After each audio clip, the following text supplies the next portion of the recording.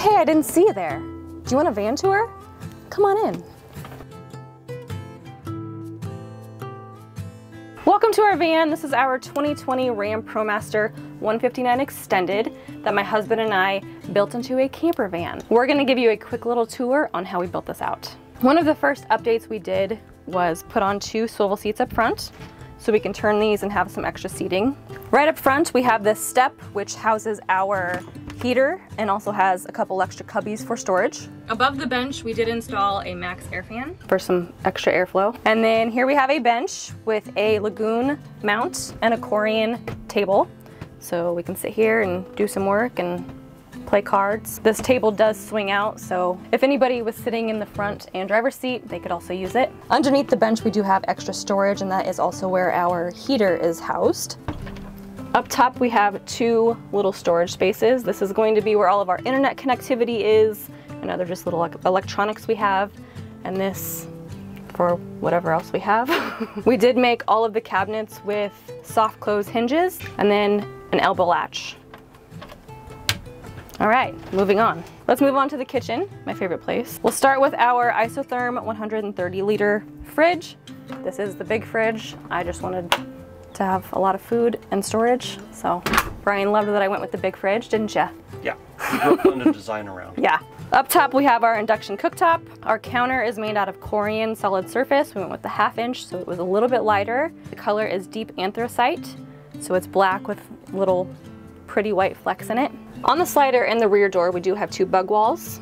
In this dreaded area that anybody building a ProMaster knows about, it's just an awkward area, Brian built me a spice rack. Moving over here, we have our sink and faucet and a water purifier. We want the faucet that has a little retractable head so we can spray each other, wash dishes, all that stuff. Above the kitchen, we have the kitchen cabinet, just extra storage over here. In between the fridge and the sink, we do have 3 large drawers. When Brian was building this van, he kept in mind if anything ever happens, if the water tank leaks, if there's a short somewhere, he wants to be able to remove it easily. So underneath the sink, the corner of the cabinet is easily removable, so if anything happens and we need to take the water tank out, we can do that.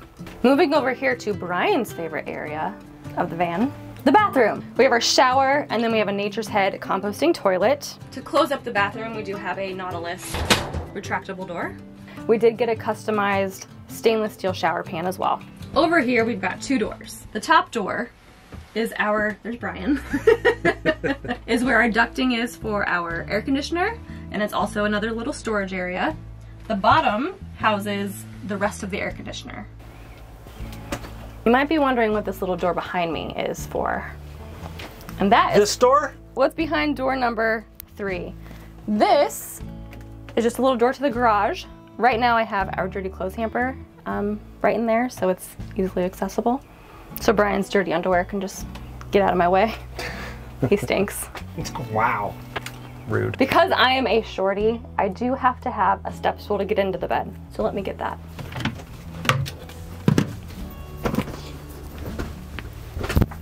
Ta-da! Okay, up here is our closet area. So it's a his and hers. So Brian gets one side and I get the other side. And like I said, all of these have soft closes and then a latch at the bottom, so nothing falls out. We tested that yesterday and it was great, nothing fell out. Above the bed, we have 2 touchable reading lamps, just in case we want to read a book at night. Yep. Brian doesn't read, I read. I don't know how. Just kidding. No, he's not.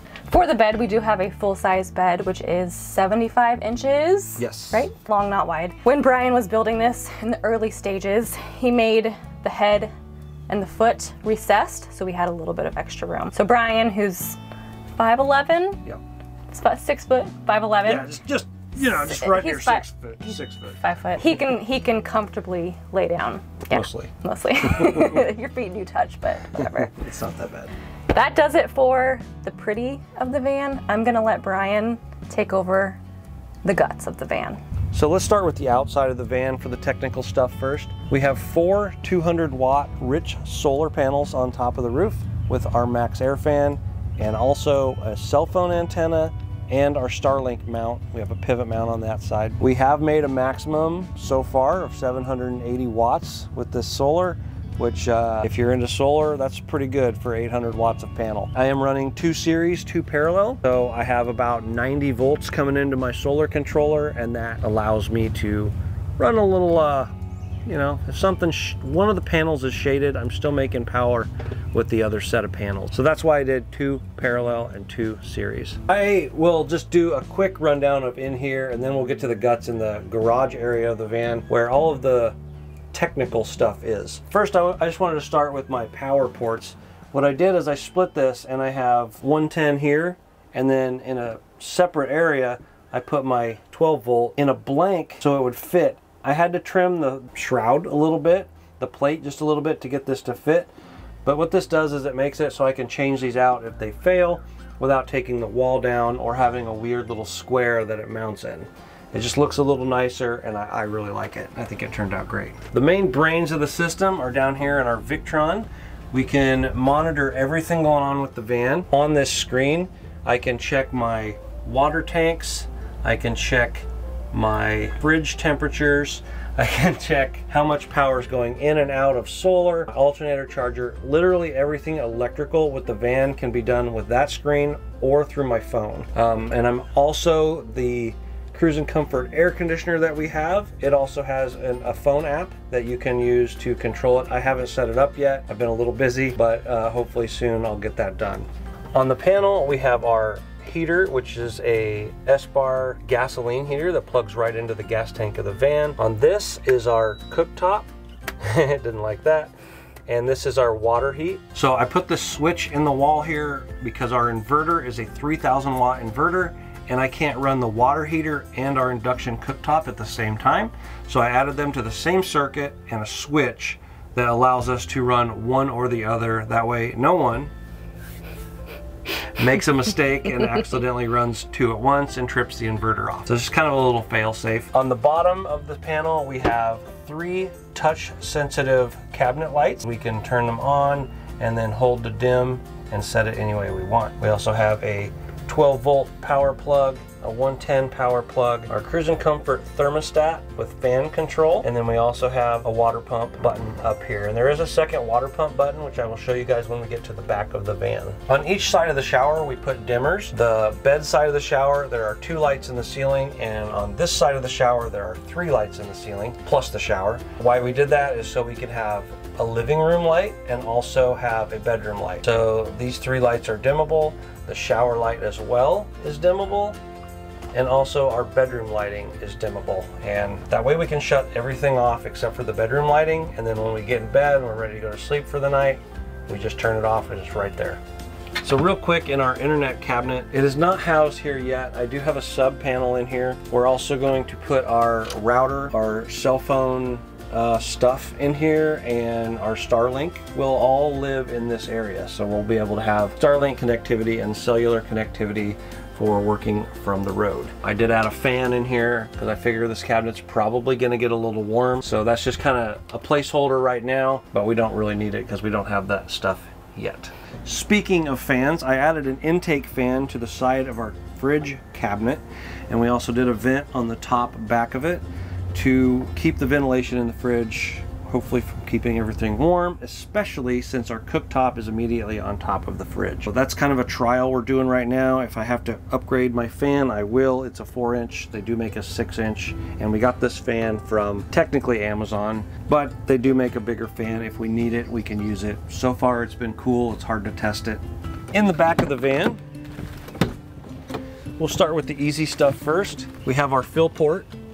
It's a gravity fill. We did not do a city fill port for pressure, just easier, it was simpler on my brain. We have an outdoor shower port that's plumbed in, and earlier when I mentioned we had another water pump, we can also turn the water pump on back here and use our shower port without having to go in the van with dirty feet after a hike or whatever we're doing.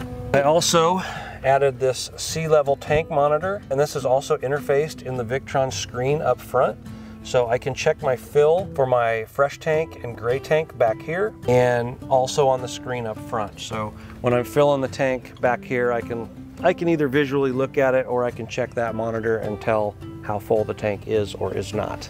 Over the wheel well, we have a 32-gallon water tank for fresh water, and above that I have my water pump and some of the wiring for the water pump. Behind it I have my water heater, which is a 1440 watt electric water heater, and it holds 4 gallons, so it should be enough for us to shower in here. We haven't tried it yet, but it's there if we need it, and we can also wash our feet with warm water if we need to. Now to the meat of the build and the electrical system. It's all Victron. We have a 3000 watt Victron multi-plus inverter, and that's powering all of our 120 volt power receptacles, our water heater, and our induction cooktop. Right above it, we have our main shutoff and fuses with our battery shunt, so we can measure state of charge and how much power is going in and out of the batteries. Speaking of batteries, we have 4 SOK 206 amp hour batteries for a total of 824 amp hours, which should be enough to run our air conditioner all night without problem, and that's kind of why we did 4 big batteries in this van. Next to the shutoff, we have our Lynx distributor. This is basically a fancy bus bar, and that is also where our fuses are housed. Each individual Victron component back here is fused through that distributor, and they are easily changed if needed, and we do have spare fuses with us, so if we run into that, which hopefully we will not, we are ready to go. Next to that, we have our solar shutoff. This is a main shutoff for our solar panels, so if I need to work on the solar or do anything down here on that side of things, I can just have a main disconnect for the solar. Next to that is our solar controller. It's a 150 volt, 60 amp solar controller. This is the size I needed to run this system on here. I could have gone one size bigger, but doing the math, I was able to get by with the 60 amp. At the very front there is our alternator charger. So that is a 30 amp alternator charger. And while we're running the van, we can charge the batteries going down the road. So if we find ourselves with no power and no sun, we can turn on the van and charge the batteries via the van. We also have shore power on the back of the van. So if we have a non-running van and it's cloudy out, we can plug into someone's house or a campground pedestal and charge our batteries from that. In the very front, right by our hamper, we have all of our fuses and breaker boxes. So the bottom is all the breakers for the 120 volt system, and the top is all fuses for the 12 volt system. There are 18 ports for the 12 volt, and I think we have populated 17 of them. So we're pretty much maxed out on power.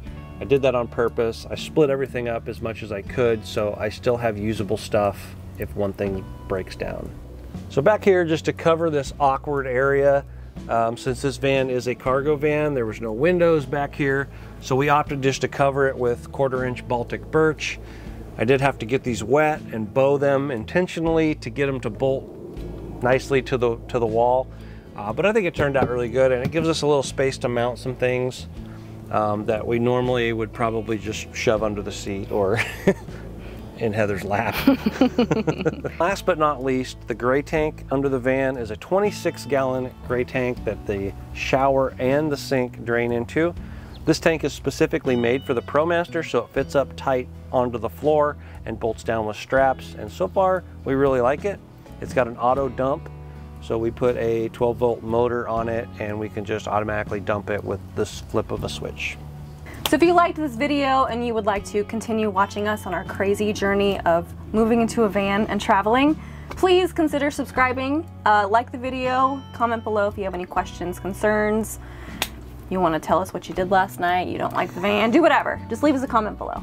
So now that you guys know we're going full-time in the van, hopefully our name makes a little more sense now, and Life on the Blacktop wasn't just building a van in the driveway and riding motorcycles occasionally. So hopefully you'll join us on this journey.